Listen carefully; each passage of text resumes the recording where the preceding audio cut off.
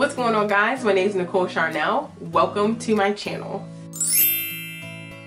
Today I'm going to talk about my minimalist living journey and where it's at and what I'm doing with it. But first, if you're new here, make sure you hit that subscribe button and the little bell next to it so you can get notified when I make new videos. And if you're an old subby, hey girl, how you doing? So, minimalism.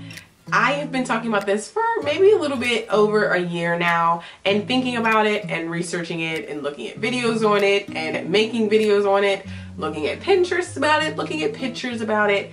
Pretty much minimalism has kind of consumed my brain. However, it has not consumed my life just yet. And I really want it to. I really want to be a minimalist. I want to get rid of all the junk and the crap and the things that are just sitting around in my life and in my space that I don't touch and that I don't do anything with and that are literally just sitting there. But that's not really what this video is about. If you want to see my first video on minimalism and why I want to do it, you can tap this eye right here. There's a couple videos I already have on minimalism. So today I'm just kind of answering you guys' questions on what's going on with me and minimalism. The question is, am I there yet? And I am not. I am not to my optimal minimalist status yet. I am still trying. I am still striving.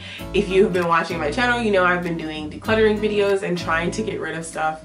It's just hard, and I think it's just the hoarder in me and like in my blood, because it's just more difficult, I feel like, than it should be, but I am trying. The next question is, how's my wardrobe doing? My wardrobe is actually the best part of my minimalist journey. I'm actually getting ready to minimize it again because there are still items in there that I haven't touched in a little while and I don't reach for. However, that's the most probably minimal of my lifestyle right now is my wardrobe. I have not bought anything new in probably about 6 months.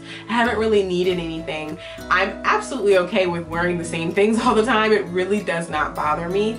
Even to church, I'm getting more comfortable with it because yes, these are the people that I see every week. I feel like they will notice if I'm wearing the same thing, but it's not like I don't wash it. You know, it's clean. I just don't feel the need to have a bunch of stuff and a bunch of dresses and a bunch of clothes because I like wearing the same thing. If it looks good on me, why change it?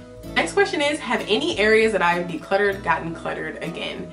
I would say yes. I guess my kids' room is probably the biggest thing. I've decluttered that like 5 times, I feel like. Maybe like twice, but it just feels like I'm constantly decluttering my kids' room.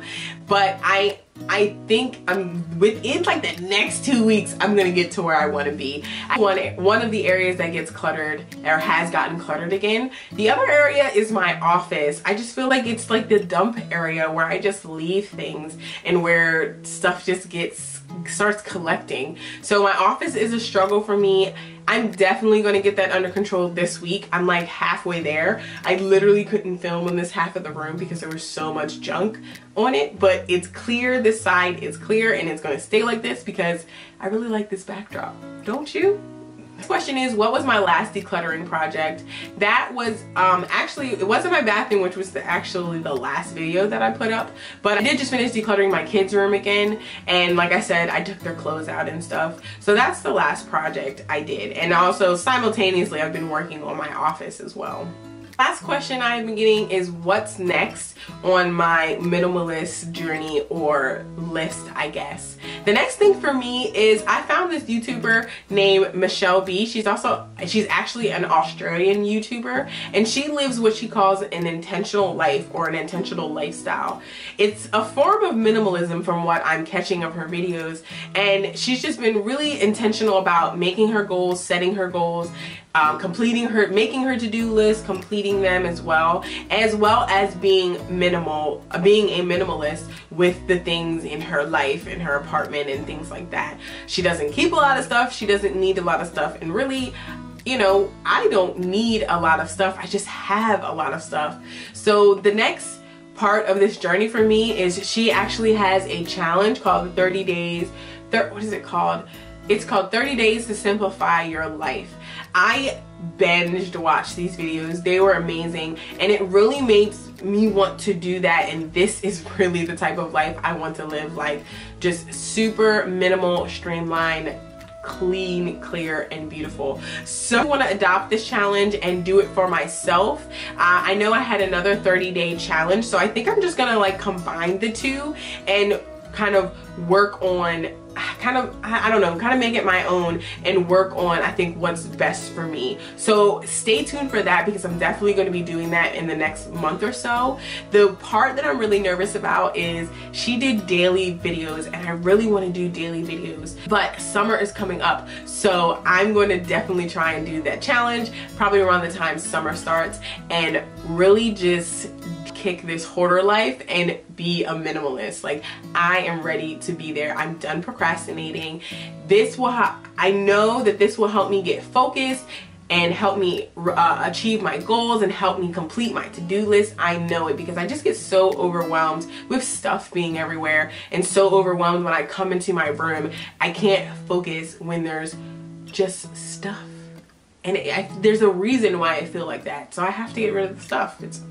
Thanks for watching this video, guys. I really hope you enjoyed it. If you want to see more videos like this, make sure you hit that thumbs up button.